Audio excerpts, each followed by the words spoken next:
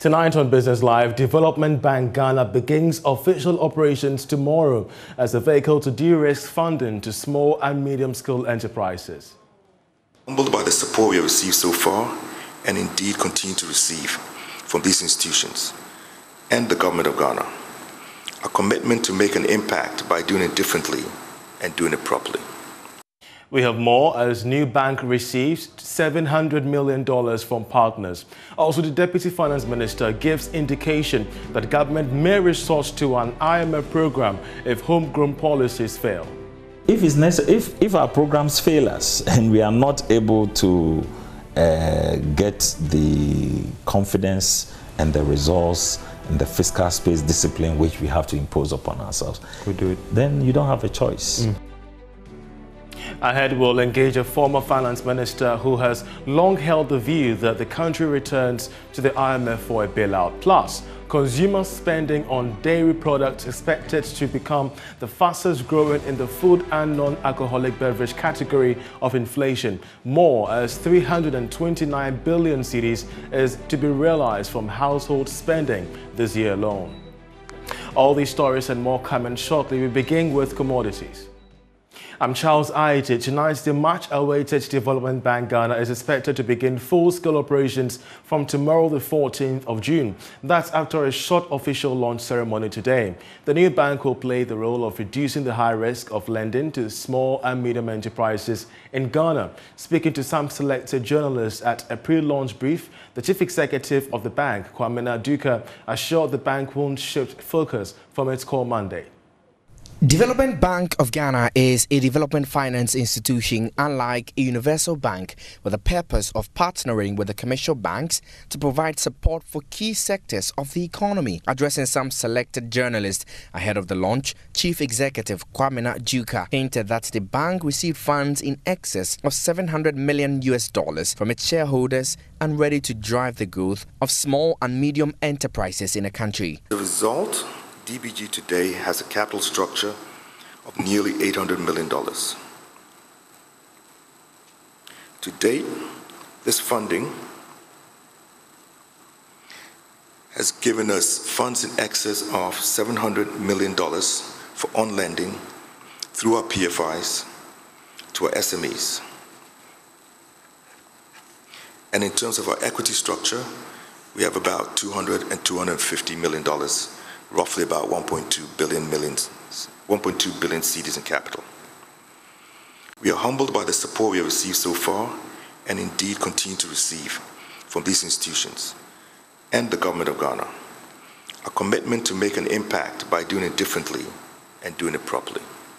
The bank is not only interested in providing funds for the SME sector, but supporting commercial banks with capacity building to be able to understand the mandate. Here's Deputy Chief Executive Michael Mensah-Ba. However, it's important to realize that our risk is to the commercial bank, and what we'll be doing is to support the commercial bank from a capacity building perspective. One of the other things that we've realized is that the SMEs themselves require support. So the other side of the story is how do we ensure that the SMEs themselves are using the money for the purpose for which it was given to them, and also ensuring that they are able to pay back. And in that respect, what we'll be doing is providing capacity building for the SMEs as well. There are 4 local banks that have already formed partnerships with the Development Bank to support government initiatives. You're still watching Business Live. Well, the Deputy Finance Minister, John Kuma, has expressed optimism that if homegrown policies in government fail to address current economic challenges, Ghana will have no option than to revisit an IMF program. It has come amid several back and forth arguments between government and the opposition over whether or not it is time to revisit an IMF program, considering the economic constraints that the country is currently, experiencing. But take a listen to Dr. John Kuma's response in an interaction with George Riafi. It's one, two. Clear that air that Ghana is against the fund. We haven't said that. We just believe that we should try what we believe should work. And if it doesn't work, we fund have program is possible? We have always worked with the IMF, and even the last time when they were giving SDRs, Ghana got $1 billion from the fund, and so we are not enemies. We continue to work with them. If it's necessary, you would do it when your programs doesn't work. Yes, if it's necessary, if our programs fail us and we are not able to get the confidence and the resource and the fiscal space discipline which we have to impose upon ourselves, we do it. Then you don't have a choice. Away from that, the Managing Director of Ecobank Ghana, Daniel Saki, has expressed optimism that measures outlined by the Bank of Ghana to stabilize inflation will soon help reduce prices of goods and services. According to him, local banks are ready to support the numerous government initiatives aimed at creating jobs. Speaking at the bank's annual general meeting of the bank, actually, Saki was upbeat that the inflation rate will soon respond to monetary measures. We are aware of the measures being implemented by government to deal with the increasing inflationary pressures and are supportive of these measures. We are aware of the adverse impact of these on the macroeconomic environment and the headwinds that they pose. While we are optimistic of a recovery in the medium to long term, in the near term, we are committed to working with our clients to support them to navigate this period. We will continue to work to deepen our relationship with our customers and provide them the needed support to grow their businesses. Our performance for the first quarter of the year 2022 has been encouraging, and we expect the growth trend to remain positive, but are mindful of the headwinds due to the current inflationary pressures and supply chain disruptions. Finally, let me add that we are committed to delivering value to all our stakeholders.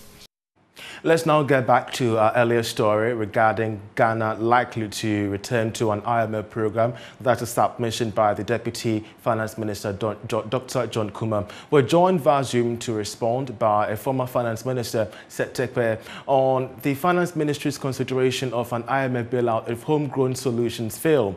Of course, we're grateful that you could join us, and we want to start off with, Dr. John Kumah's thoughts on your thoughts actually on the Development Bank official opening tomorrow. What do you feel the premise of this Development Bank is? Is it justified, and what are your expectations? Well, thank you very much. An investment bank, or development bank is always, justified in an economy, because our lending cannot remain short-term. That's one reason. These banks lend, long-term, medium to long-term, which means that the tenor for loans are likely to be longer. And if managed well, it means at lower interest rates. And those are the sort of banks we hear about. CDB, we hear about, other development banks, including Exim Bank. Exim Bank is actually on the trade side, but it's also regarded as a development bank. So I think it's important that we have such a development. But let me say that it is not without precedence. We had a development bank, which was investment bank, back in the 1960s. And it was our desire, after the case was won, for the investment to come back into its own. You remember it was involved in a case. Now, another initiative, if you recall, from the Mahama era is the Ghana Infrastructure Investment Bank, which is another leverage, for development. So we are getting the right instruments, for long-term development, for market, hopefully. They will be involved in viable projects as we have for the Ghana Infrastructure Investment Fund. So it is a duplication. We now have an investment bank. We are not sure that its mandate has changed. We have the Infrastructure Investment Fund, Ghana Infrastructure Investment Fund, which is also more on the public side, but could also, help. And then to the extent that the Exim Bank, if it is outward looking as was planned, it's supposed to also assist, businesses, with their capital aspects, infrastructure aspects, equipment, and the rest, which are not, financed with tenors of 3 years, to 5 years, but maybe 10 years. Then like China Exim, Turkey Exim, and the rest, we know them. They give us the big loans, that we are on. So these development-oriented banks, including some which have existed on the commercial bank side, EcoBank, Capital, and the rest, should be able to place the economy, in the medium term, medium to long term on the right footing. I think we are reliving Nkrumah's dream, the foresight that he had, and I would hope that we would find a way to consolidate all these efforts, if not by measure, through collaboration, so that the nation can benefit from the initiative. Now, the IMF, Mr. Tekpe, you have been all out calling for Ghana to return to an IMF program to deal with recent macroeconomic, exigencies. Recently, we've had the Deputy Finance Minister, John Kuma, speak to my colleague George Rafi about an intent by government to revisit the IMF program on the condition that homegrown programs fail. From your perspective, what about these homegrown policies do you think are not working, first of all? But the point is that where is the homegrown package? You may have seen it, then one may exist internally, but as far as I'm concerned, we have not seen any homegrown package from the government. Remember, we used...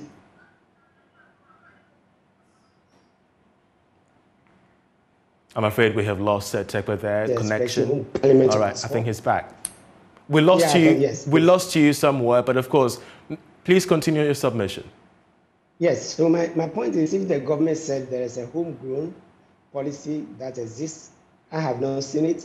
I don't know if you have seen it, and I don't know if any member of the public has seen it.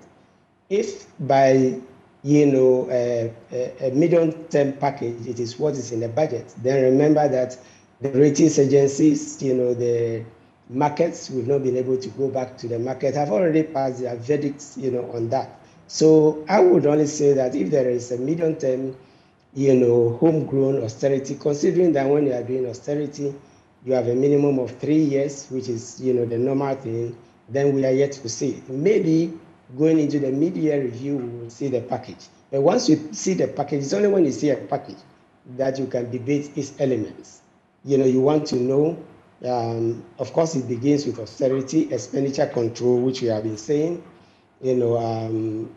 additional revenue measures. So far we have about 11 levies. If you can go to the appendix, you will see they have not helped. We have done things which is hurting industry. On the revenue side, they're blocking VAT input tax credit. It's not bringing in, much revenue. The e-levy, I have expressed doubts. One, it is already in the budget, at 7 billion to be added 1 billion every year. It's in the medium term, you can check. So it's not new revenue. So we know these measures already, and they have not helped us to go to the market. And remember, we were to go to the markets for financing the deficit, to the tune of 5 billion last year. We got 3 billion. We could not go for the 2 billion. As we speak, the deficit is 43 billion. I say 43 billion because I still, believe that there was an arithmetical error, if we can call it an error, where the 5 billion bailout was subtracted from 37 instead of adding. So the deficit is 37. And if you consider that, arrears are only 1.9 billion in the budget, we all know that arrears far exceeds that. We are told energy sector, energy sector arrears alone is about 12 billion, 10 to 12 billion US dollars, not cedis. Then we are talking about a deficit which is probably around 15%. Our debt has crossed 80%. The only reason it is below 80 is because of that we don't add bailout, and also we are at the beginning of the year. So in sum, I'm saying that I have gone through some of the difficulties facing the economy. I've gone through some of the policy measures, and I'm saying that, we do not have a policy which we can discuss, which we can debate, to see whether it's viable. So maybe they've shared something with the fund, maybe they know something which we do not know. But the IMF has always been an option for developing countries, and let me say that we did not actually win ourselves off the IMF. We went to the IMF for the COVID loan of 1 billion. We were among the first to rush, for it. We went to the IMF, we collected the SDR 1 billion. 2 billion, up to about 6 billion US dollars has flowed on account of COVID, including Bank of Ghana. It has not provided a relief. So if all these were to provide a relief, and please let us quantify this 6 billion. If you multiply it even by 6, you're talking about 30 billion, which is about half of what DRA brings in. If all this injection between 2020 and 2021 did not help us get out, the situation, considering that the ECF, which we did was for slightly below 1 billion. And here we are talking about 6 billion, which has not helped. Then there is something systematically wrong. And when you are at that point and you can't go to the market, your ratings are going down and the rest, everybody runs away, from you. And your last resort for policy credibility, which, by the way, is not just the NDC that used it, but if you go to Bank of Ghana, the governor used, that expression. Then I think that inflation is not kind to us. The external situation is not kind to us. So yes, it is a viable option. I stopped talking about it because government has said categorically that they are not going. And so then at that point, I kept saying, then give us the alternative. And now we are told the alternative does not seem to be working. So I think, my final point on this is that, if we are going to go, we might as well bite the bullet. Why? Because the situation will continue deteriorating, and if we are not able to get, the money we need or the domestic, bond market, we know it, that we are auction failures. Government is never able to raise domestic.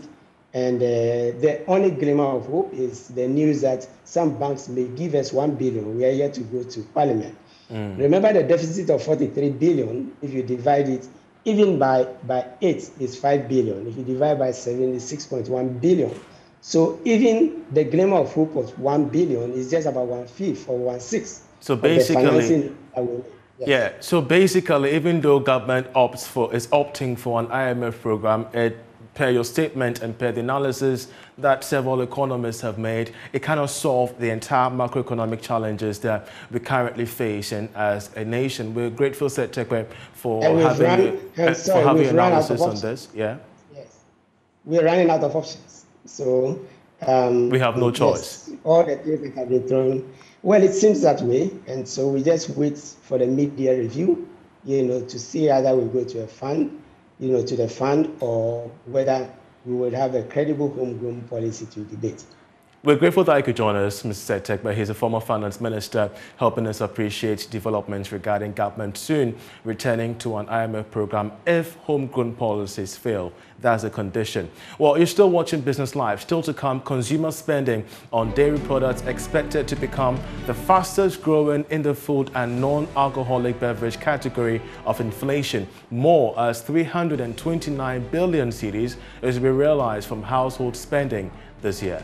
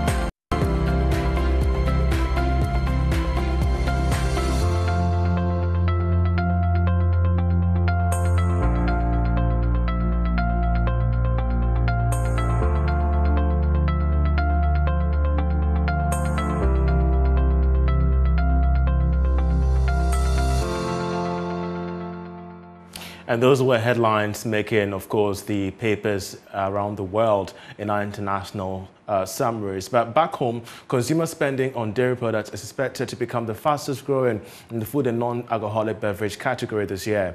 This will be followed by bread, rice and cereals. According to Fitch Solutions, total household spending in Ghana for this year is estimated at a little above 329 billion cedis. Charles Ntinyeboa has more. On dairy products such as milk will grow at an annual average of 20%. It, however, accounts for only 3.7% of total food spending. Fitch Solutions said Ghanaians spend predominantly on fish and fish products as well as bread, rice and cereals, which collectively account for around 70% of total food spending. But the growing expenditure in dairy products will not change over the medium term. It attributes the trend to both westernization and greater formalization of the Ghanaian food sector. Meanwhile, total household spending for this year is estimated at a little above 329 billion cedis and will grow by an annual average of 13.4% over the next 5 years. This will bring total household spending to 617.5 billion cedis, approximately $69.2 billion by 2026. And of course, that'll be it for Business Live. We have more news on myjoyonline.com. I'm Charles Ayitey. Many thanks for watching. Enjoy the rest of our programs.